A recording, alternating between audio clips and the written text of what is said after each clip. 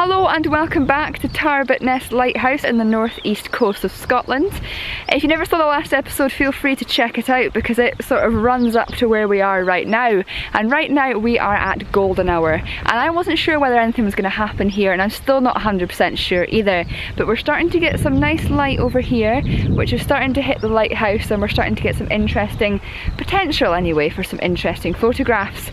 I've just taken a shot here of the gateway with the lighthouse behind it, just to give us some perspective of where we are, and I quite like it. But I've got another image idea in my head which I'm now going to shoot from this angle here, and hopefully we'll get some better light as the hour or so progresses.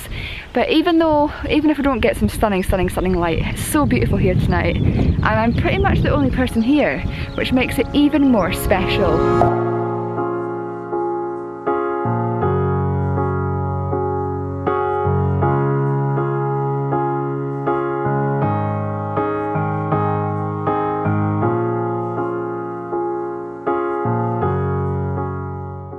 And for those of you who watch my channel regularly, you will know that I sometimes like to mess around with my images and put myself in them to give the image some perspective or some scale, or just to add some human element to that image. So what I've just been doing is, as this is the third tallest lighthouse in Scotland, I'll need to find out which are the two above it. That would be quite cool to go and visit them. But because this is the third tallest in Scotland, I've just been taking some images of me at the bottom, pointing up to the lighthouse to really give it some scale. And I wasn't expecting the scale to look as good as it does, because I am literally tiny at the bottom of the frame, pointing up to the lighthouse, and it really shows how tall this lighthouse is, because although I'm standing here right now and looking up at it, and I can tell that it is really tall, you really don't get a sense for that really until you put something in the image to scale against it. And having me in the image against the wall with a lighthouse, you can really see how tall it is. And a tip and a hint that I've given many times on this channel, but just to add something more interesting and to add scale to your image, do not be afraid to use yourself. You don't have to do a selfie. I very rarely do selfies. It's all about putting your full body in the frame to give it some scale. And if it's the back of you, nobody's going to see your face. Just, you know, often as photographers we like to be behind the camera, but putting ourselves in the frame and looking away and just having our bodies for scale, it just adds something a little bit more special, and it gives you a personal memento as well to take home from your trip. That's what I think anyway. Enjoy this image because I really like it.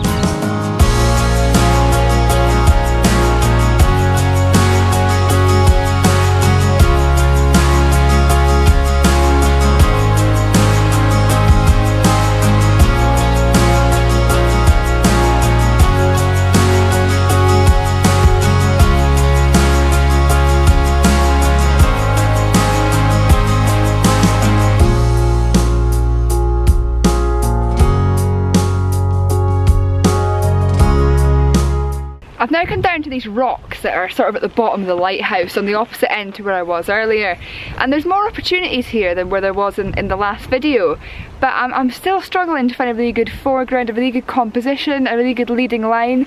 But I have found some interest in these rocks here. I've just been running around pretty much tripod in different positions, different areas, trying to find a really nice leading line or something of some interest that just captures this image and makes it pop. It's not been easy tonight, as you will have seen in the last video. The light's not turned out to be as good as I'd hoped it would be. The tide is out, meaning that a lot of the long exposure images that I'd hoped to create aren't possible. And I'm really just struggling to find some foreground interest, some like leading lines like I said.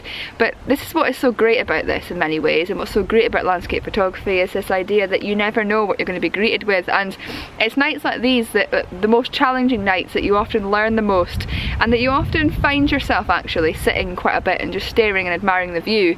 What you can't see right now is, obviously you can see this gorgeous lighthouse behind me, but what you can't see is that I'm sitting here right now overlooking the stunning sea, and I'm listening to it lapping around me, listening to the waves crashing in, although it's a pretty still night despite the fact that it's been very windy today, but it seems to have calmed down now. But just listening to that, the water and the waves, and it's just so peaceful and relaxing. But as I've always said, and as I will always keep saying, I would not be here right now, and I would not be enjoying this if it wasn't for landscape photography. And it's so peaceful. What's not to love about this? Seriously. Outdoors, beautiful scenery, stunning sounds, your senses are just ignited. You hear things, you see things that you wouldn't normally, and it's just stunning. So, so beautiful. But I suppose I should get back to the photography and try and get this image that I'm picturing in my head and try and make it a reality.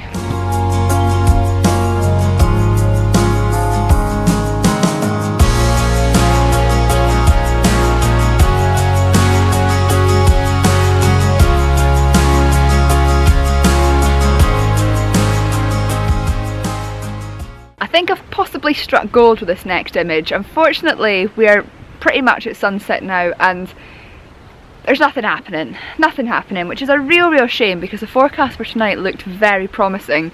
I mean, there might still be an afterglow or whatnot, but I'm not going to bank on it, I'm not going to rely on it, and that's why I'm really excited about this image that I've just taken. I've not looked at it yet. Camera's there, it's just taken the image, but what I've done is I found this pool of water here, which has got, you know, the lighthouse reflecting on it. Lighthouse above there, portrait mode again. Tonight seems to all be about portraits, which is really good actually, because it's a unique, I think, side of photography that not many people do when it comes to landscapes, but you can really add something interesting to your images by using portrait mode from time to time. But what I'm doing here is obviously I've got the reflection on here of the lighthouse. Unfortunately the water's very, you know, brown and murky, as you can see. But by putting my polarizing filter on and not turning it completely round, so I don't want to completely get rid of the reflections, but turning it enough to get rid of some of it means that some of this horrible brown colour has disappeared a little bit, which is really good. And I've also put on my 10-stop filter to, you know, give me a long exposure image of about 25 seconds. And I've also put on a soft edge neutral density filter as well, just because the sky is quite a bit lighter than the rest of the image. And through doing this, I hope that I've struck gold and I've created an image that's going to be atmospheric, interesting, and something that little bit different. Let me have a look at it now. It's a bit too dark, I'm going to have to retake it, but I think this is going to be a winner. There wasn't enough light to take that image over 25 to 30 seconds as I'd hoped, so I've ended up having to put it on bulb mode and taking a photo over 2 minutes. And this is the first time I've done a photograph over about 40-50 seconds long for a long time, and I am loving it. I am really liking this image, and I think it's amazing tonight because I think what's, you know, and it's so refreshing tonight because this is the second video I filmed this evening from this location, as you will know if you watched the first one.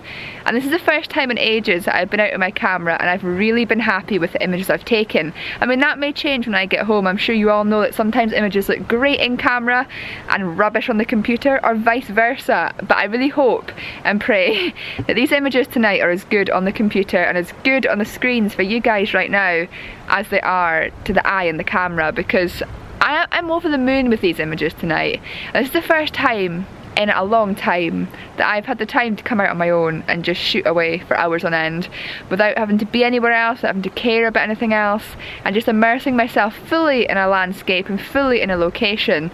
I think that's what's been so great about tonight. I got here 3 hours before sunset. Normally I get to a location maybe an hour before sunset, maybe an hour and a half sometimes. But having that time tonight just to sit and immerse myself in the atmosphere and the environment and just enjoy it, it's so refreshing. You know, if you go out with your camera, especially in the summer evenings, finish work, get out there, you can be out for hours before the sun sets, and even once the sun sets, it's stunning. Like last night I was out until midnight doing wildlife surveys and stuff with Ed, and after we'd done the wildlife survey, we ended up staying out for ages because we had a bat detector on us and we were looking and hearing for bats. But while we were doing that, these clouds appeared. Now I can't remember how you pronounce it.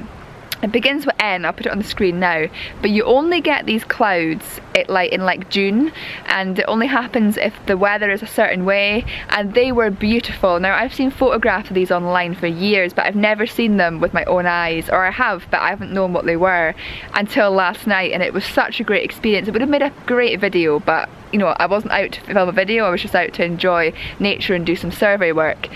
But you know, the point I'm trying to make here is in these long summer evenings, if you're off work the next day or if you don't start work till later, get out as soon as you've had your tea and spend hours in a location. Spend hours immersing yourself in that location, watching the light change, and even once the sun is set, if it's a nice calm evening, just stay out because you don't know what you're going to see. The stars will appear, these clouds might appear, there's nature all around you, and it is so peaceful and so tranquil. And if you're in somewhere that's rural or somewhere that's, you know, got a lot of trees or a lot of nature around you, some of the noises you can hear in the evening, like deer and foxes and, you know, birds and bats, it's a time of the day when so many others are tucked up in bed, but you're out there, and it is just, it's very eye-opening and it's very beautiful to enjoy.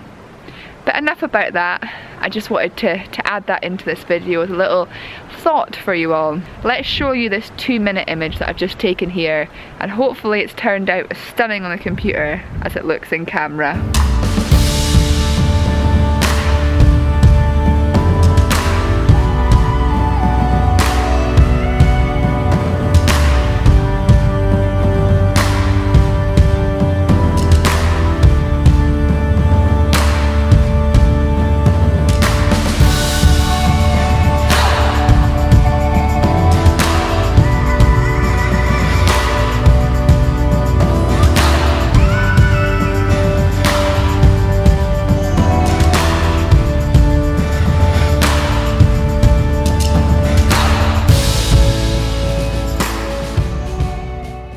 Before I completely pack up my gear and head back to Taro farmhouse where I'm staying tonight, which, by the way, beautiful B&B, only been operating for 3 months, but is owned by a lovely, lovely young Australian couple. So many personal touches, and it's like really secluded in the middle of the country. It's stunning. I just wanted to come and admire this view. And as always, just say to you a huge thank you for watching. Really, really appreciate it. I hope you've enjoyed this episode. I hope you've liked the photographs as much as I've enjoyed taking them.